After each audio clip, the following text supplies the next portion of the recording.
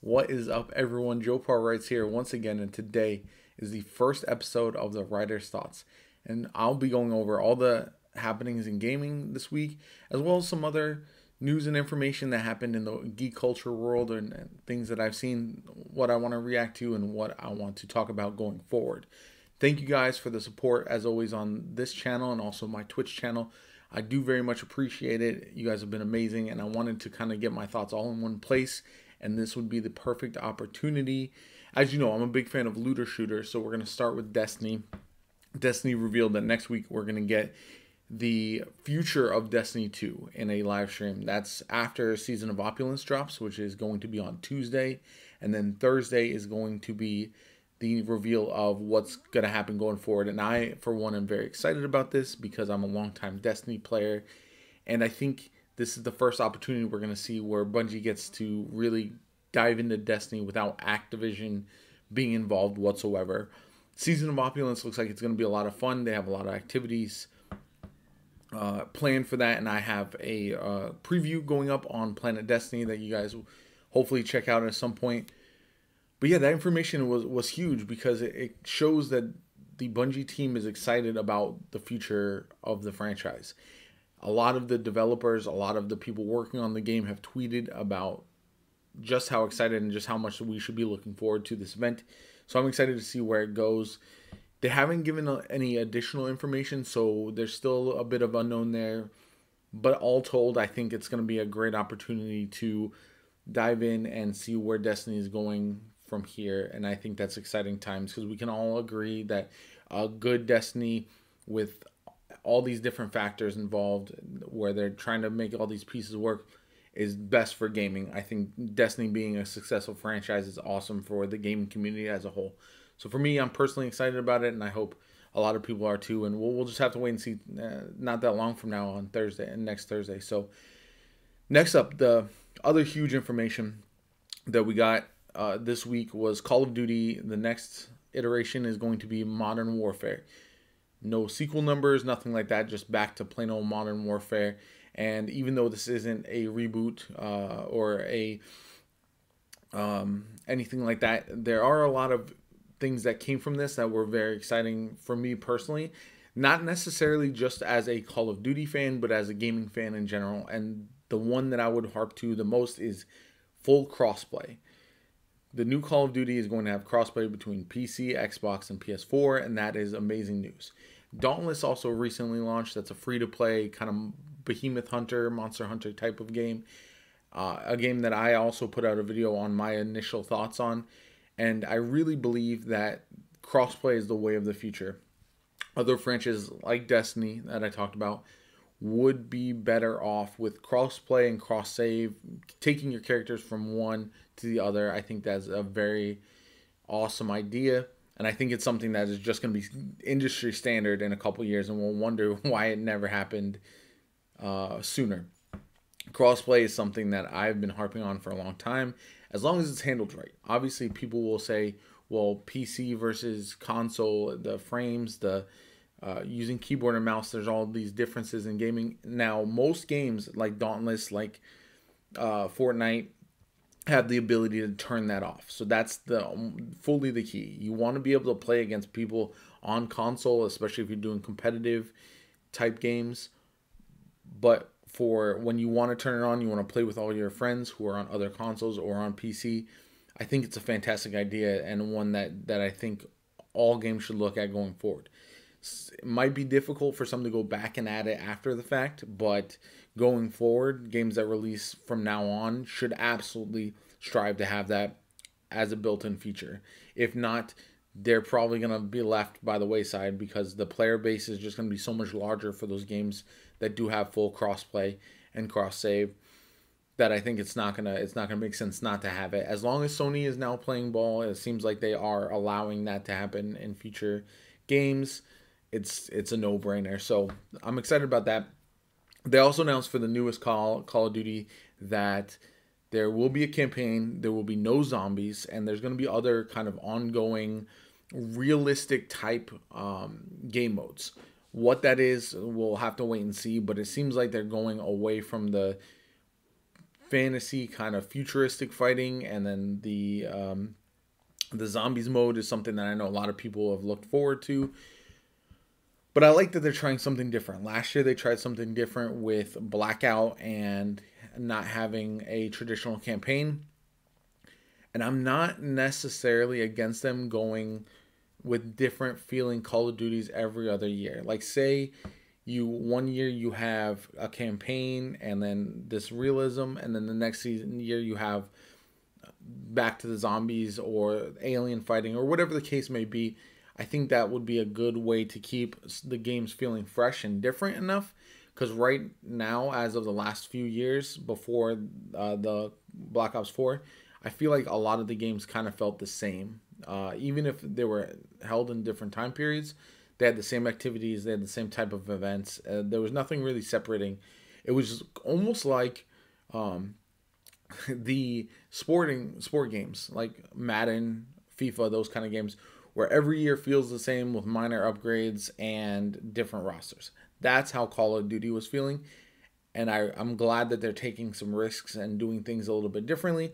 If it'll pay off is another story, because we've seen in the past they'll implement things and they don't always work as expected. If that's the case, I would also like to see their Blackout BR mode go free to play and try to monetize like other free to play battle royales do, because I feel like that's something they can keep going. Otherwise, it's going to die off, and I would worry about that.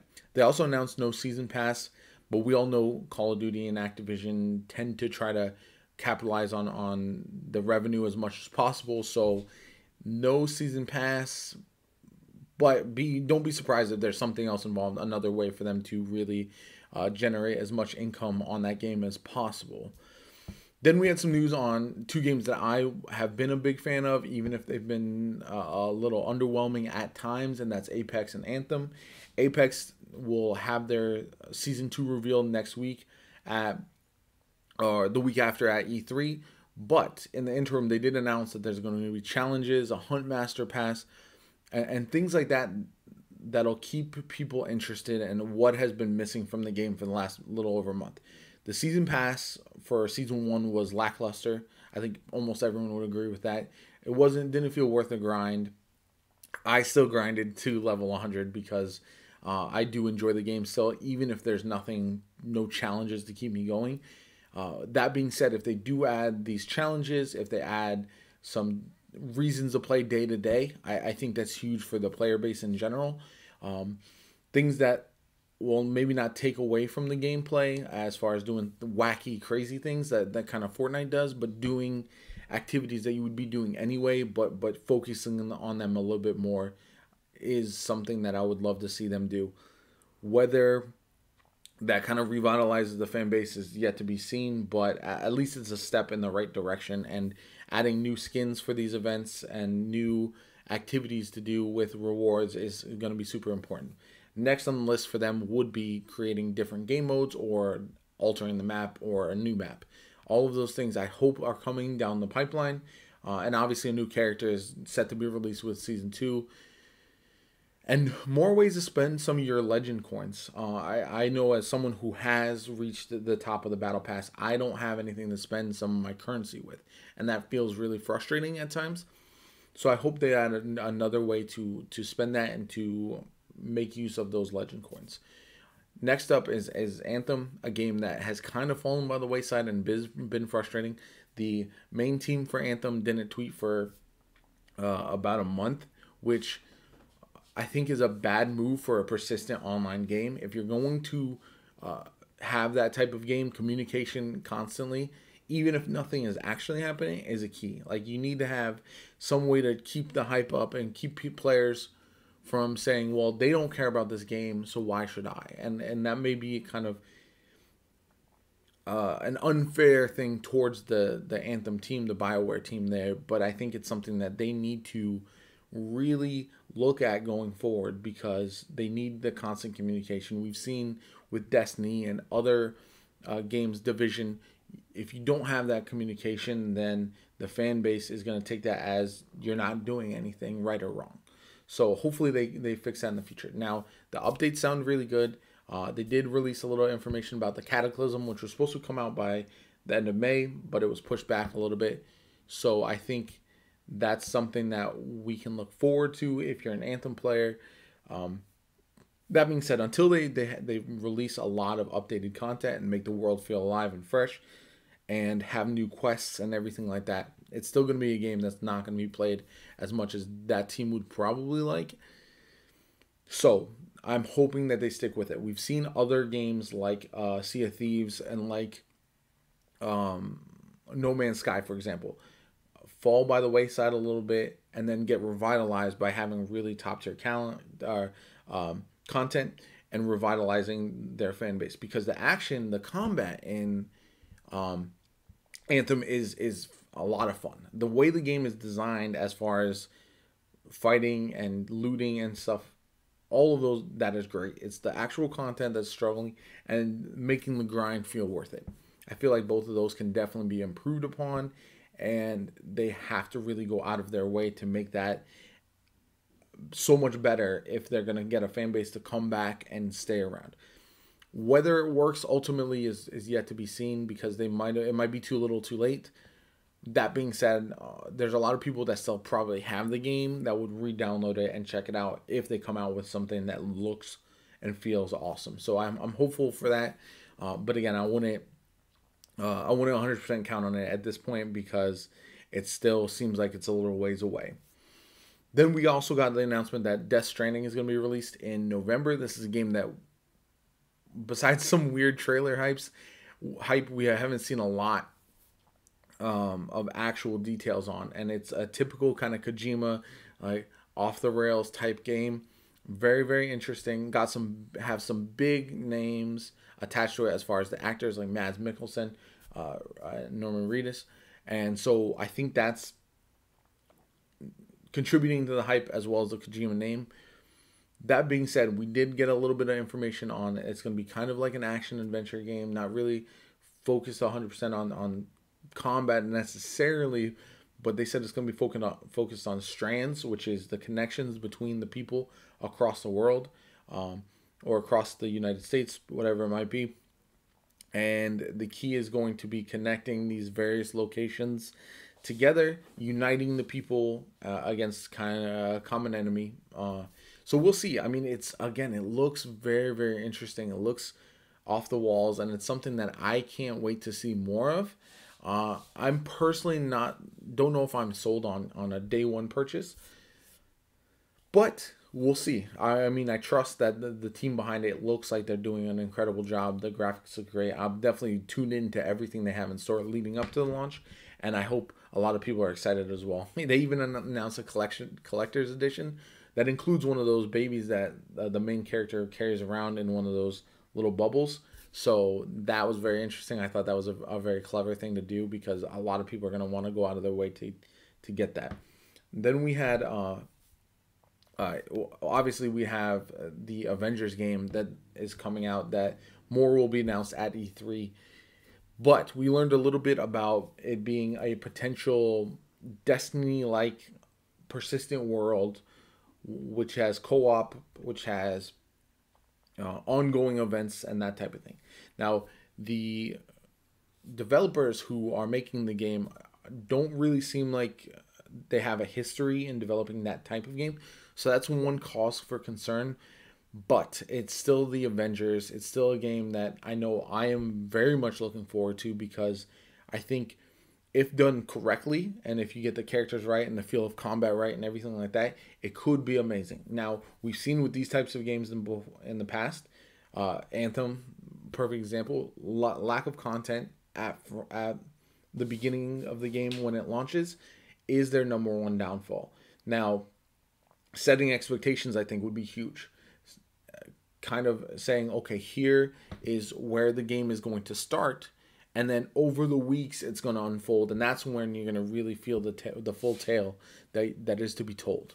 If you come out and you hype the game to a point where it's unbelievably high levels of anticipation, that's when people get frustrated, and that's honestly why I think these games kind of get the flack that they do. People say that they're unfinished. Well, if you phrase the game as a ongoing game, and make sure that people know that in the beginning is just a taste of what is to come. It's almost like a weekly TV series that you're playing a little bit of now, and then each week you're going to come back to it and get a little bit more, a little bit more. That could be very interesting. Whether they go that route or not is yet to be seen, but I think that's something that I would love to see be a common thing with games if they put them in that category, because it's something that, with, for example, Destiny going to their season mode, having something to do every week that feels a little bit different is what the goal should be. Whether that's actually the case or not, we'll wait and see. Then we had Borderlands 2 and Sonic Mania being the PS Plus games of the month, which I thought was exciting. Best two games we've had in 3 or 4 months, in my opinion. I think both of them are really good. Borderlands 2 obviously is the Handsome Collection, is what's up there, and it's a great game in and of itself. Borderlands 3 is coming out in September, so obviously there's a lot of hype for that, and this is the perfect way to build the hype and lead into that. And with the rumors of a potential Borderlands 2 DLC dropping at E3, that could just kind of explode with excitement there, as far as everyone being so ready for Borderlands 3. It's been so long since we've got the last sequel. And this will be a perfect lead in for everyone to get to know the characters, because what Borderlands does a great job of is using characters from the previous game, rolling them over as NPCs or characters who chime in at some point during the game, and using them so that way you stay connected to the franchise. Obviously, Borderlands 3 is going to be a bit different this year, with it not just taking place on Pandora, which I like. Going to explore different planets is going to be amazing, and I think we're going to get to see a few more of those that are set to be released when we do get to E3 in a couple weeks. So that's awesome. But Borderlands 2 is a game I would say most people should pick up, and Sonic Mania is another one that I think is generally underrated. It's a better game than some give it credit for, and a Sonic game is always going to be a good call for something like PS Plus, because I think it's something everybody can play, everyone can dive into. Borderlands 2 is not a game for everybody. It's definitely one for more mature audiences, where Sonic Mania is perfect for everybody. So I think that's a good mix between the two. And like I said, my favorite set of PS Plus games in quite some time.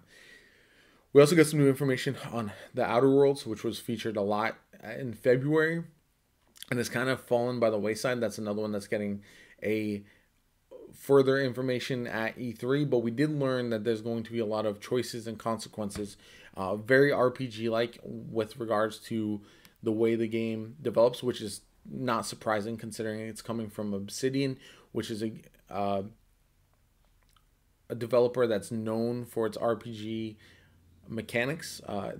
Pillars of Eternity is a lot of heavy choice, heavy action.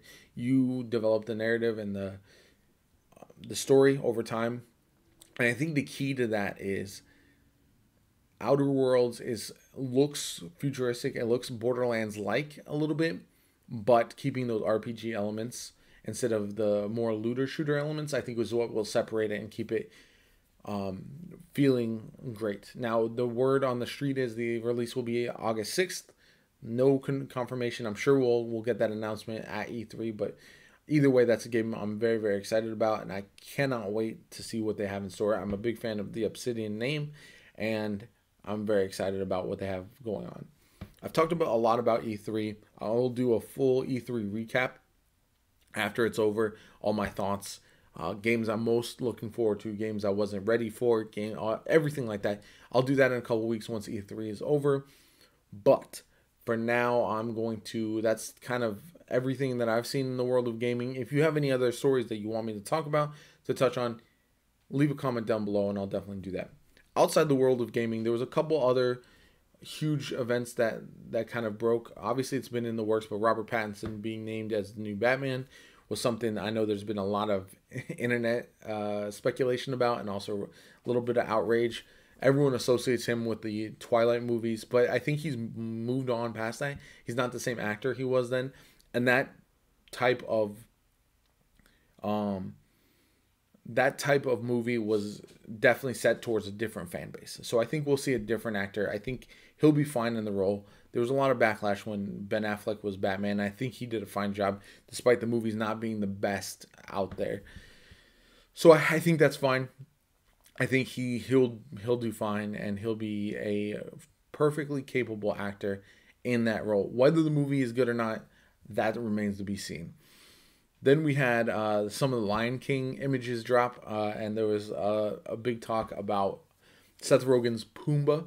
Now, Pumbaa is a warthog, and so they went hyper realistic with the way the warthog is depicted, and everyone was freaking out about how scary looking that creature was. That's just what a Pumbaa looks like, though, or what a warthog looks like. So I actually liked it quite a bit. I think it was crazy how Timon was adorable, like probably the cutest of all the characters in all the movie.